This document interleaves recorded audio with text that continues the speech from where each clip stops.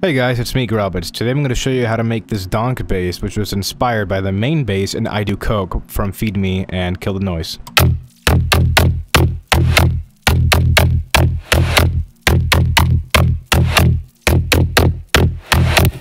And let's get right into it. Okay, so the main patch by itself sounds like this.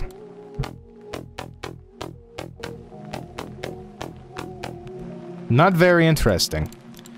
It's just saws, you know, how you would have your usual saw plug, you know, really you could just do this with a saw and a filter and boom, that's it, just add some compression and you're post and you're done. But I went the fancier route because I noticed the original sound, it's a lot, it's clicky, but it's got some attack to it, a little bit, it's got some noise. And what I did was that I FM'd it by another saw. You know, just really kind of like fucking around. I wasn't exactly like listening to the sound too much and being like, oh, how does, you know, maybe that sounds like a square, like the mixed in squares with that, or it has FM. But I did think it might have had some FM. I would just FM it by a higher octave saw with some detune, but this doesn't have detune, so it just gives it this detune effect, but without the wideness and stuff. It's kind of like turning the width down in Serum. And then I just, you know, low passed both of them on a filter to create a pluck effect, and I had a very long decay with your usual settings for decay for attack and release. No sustain, so it's just a very long pluck. And I added a little bit of resonance too. It's cutting off at about 74, so it's not, you know, it's not opening up 100%, because if it did, it would sound different. So you kind of want that to be a bit darker, you know?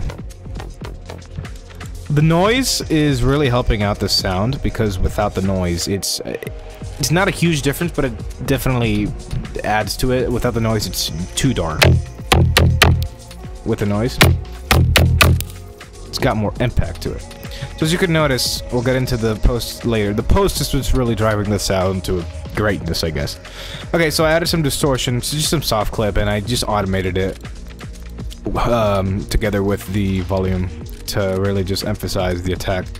The hyperdimension, same thing, a bipolar off on that, so, you know. EQ, the EQ settings, just like a bipolar high pass, kind of just sweeping through the high pass. Turning down the resonance as it goes. I originally had a low pass as well, but we already have a low pass, so I don't want to low pass the noise. They should really add that to fucking this, like the effects, you know, like bypass specific oscillators. That would be great. So comms filter, just something simple, not too complex. No bass, nothing like a bass, like a dubstep bass or anything, but it definitely does add a lot of, you know, color. Subtle, but, you know. So I have a -1 attack. It's kind of like, again, like I said, to emphasize the attack. I have an LFO going backwards on the attack LFO, multi-band, of course. And then, of course, by itself doesn't really sound like much. But now we're getting into the good stuff, which is the post-process. So this, you can ignore this, you don't need to do this, but this is just more like an effect I have. So like mono, wide, mono, wide. You don't really need that. Not important.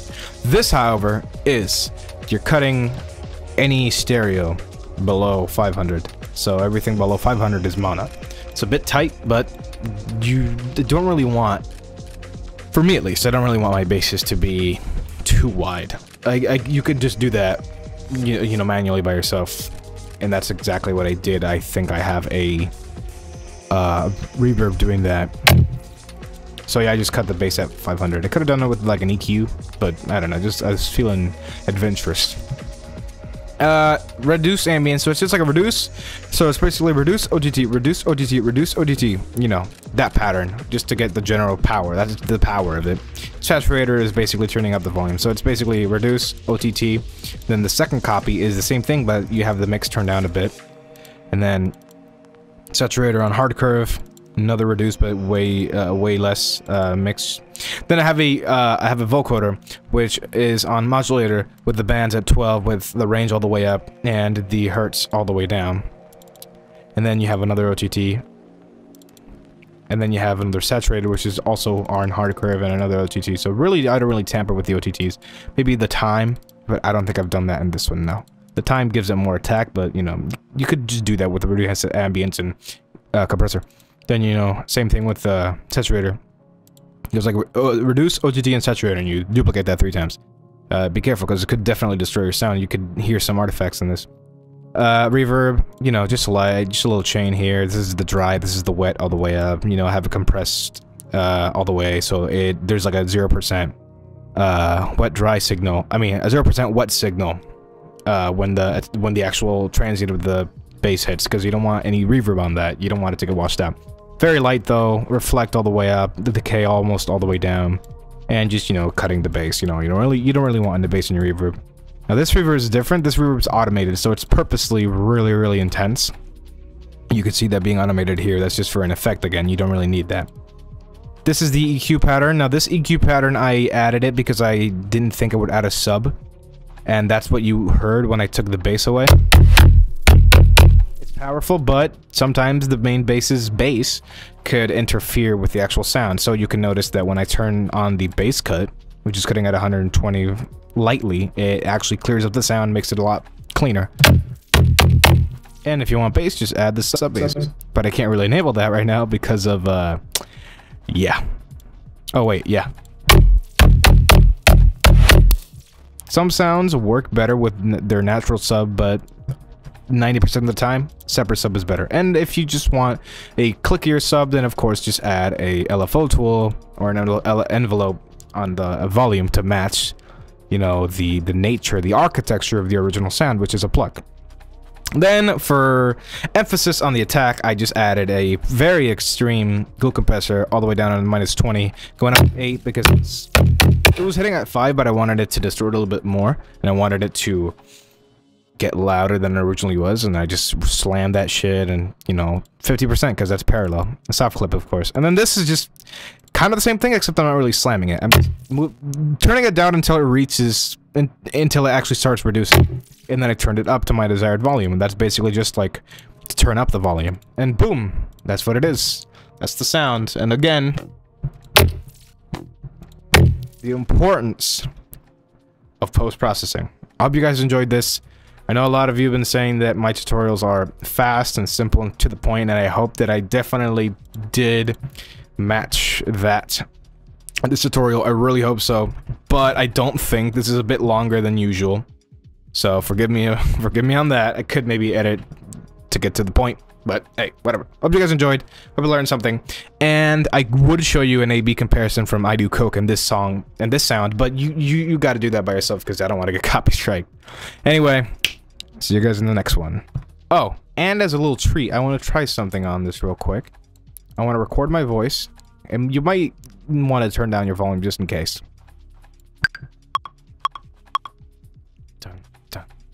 I do Bepis, so I can work harder, so I can earn more, so I can do more Bepis. All right, let's let's go ahead and try that. I do. It hits like right here. Okay. I do Bepis. Oh, that's perfectly in time. Oh man. Let's go ahead and cut the bass. I don't really want to add too much to this. Just maybe, you know, just add your general compression.